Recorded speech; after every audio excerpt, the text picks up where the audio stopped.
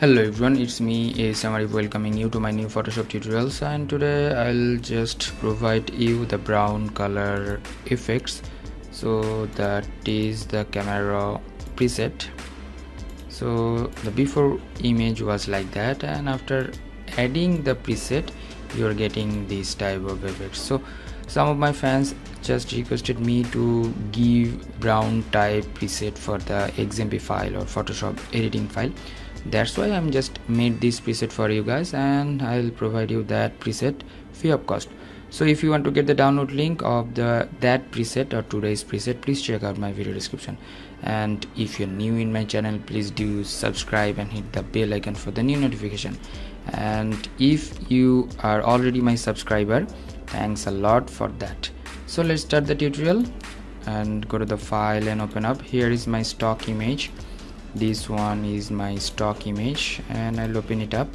I downloaded this one from deviantart.com, and I'll provide it this photo download link in my video description for your practice purpose. At first press Ctrl J for the copy of this background layer, and you can rename this one. And after that go to the filter, camera filter. You know, camera filter is a plugin of the Photoshop. If you are the user of the Creative Cloud version, you are getting this one by default. Otherwise you have to install it manually. If you want to get the manual download link, please check out my video description. And from here you are getting here load settings options, and brown this preset and open it up. Yeah, you are getting nice effects. So let's see what I have done here and how to make these type of things. So here the temperature +10 for the warm look, and tint +7 for adjust this one, and the exposure that is 30.30 for this image. You can control this one for your image, and the contrast you can make it up or down. It could be your image, or it depends on your image. And shadow that is 30, and white 0, and blacks -26, and clarity 23. You can make it up and down this one, and the variance 13, and saturation -7. So after that here is tone curve. I didn't use that any kind of tone curve over here. And after that detailing, I didn't touch that. And here I just made the yellow color in -53 amount, and orange color -9, and green I made it -100, and saturation that is -100, green saturation, and aqua saturation -100, and -38 for the yellow, +13 for the orange, and +34 for the red color. And luminance of orange I made it 15. And after that split toning, the value of the split toning, that is you are getting 105, and saturation 10, and the hue 360, and saturation 10. And no lens correction issues over here. I just made here vignetting a little bit, -12.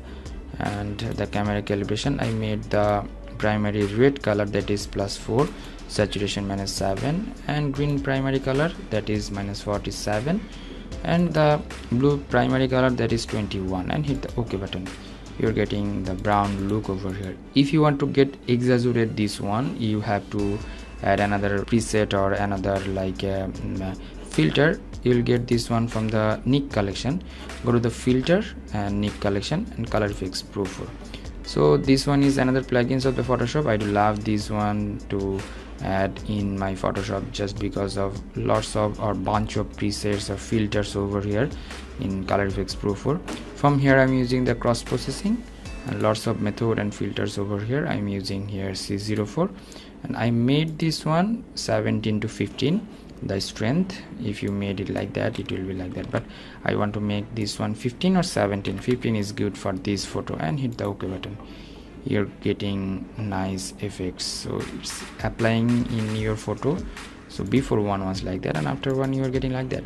So let's apply this one in outdoor type photo. Just open it up. Here another photo, just opening it up, and I'll provide you this photo link as well, just because of your practice purpose. Press Ctrl J, and I'm going to the filter, camera filter. So here is the load settings options, and I'll just insert this one and open it up. So in this case I want to increase the exposure, what I have just said earlier, that the different type of image you can change the exposure, it will give you the best output. So in this photo I'll add some exposure and add some contrast, it will amazing. So hit OK button. Before that, let's see the before one and after one. Before one was like that, and after one you're getting like that. So hit the OK button. So you can add another filter from the Nick collection or not. So this one is different types, and go to the file and open up. Let's apply this one another photo. So this one is another stock photo, and I'll provide the download link of this photo as well for your practice purpose. And press Ctrl J, same process, go to the filter, camera filter. So after that, here is the load settings options, and brown, this preset I will provide you, and you're getting this one as well in this photo. So if you need, you can change up all the things. Or let's see the before one and after one. Yeah, before one was like that, and after one you're getting the brown look of your photographs. So I think this preset is unique, and like you can use this one indoor photo and outdoor photo both. So here is outdoor portrait, here is another outdoor, and here is another indoor portrait. So let's apply this one another photo. So here is like which have like green color. So let's apply that preset in this green background or green type photo.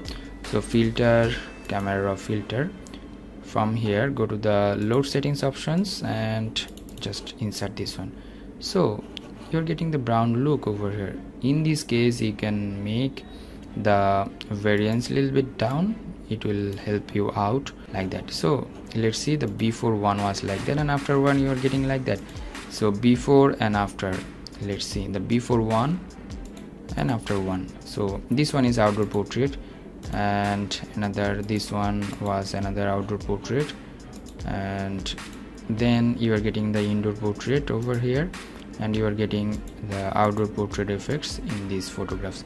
So hope that you learn a lot from this video, and it will help you out to make your photographs more amazing type, like brown type, amazing color and color grading like that.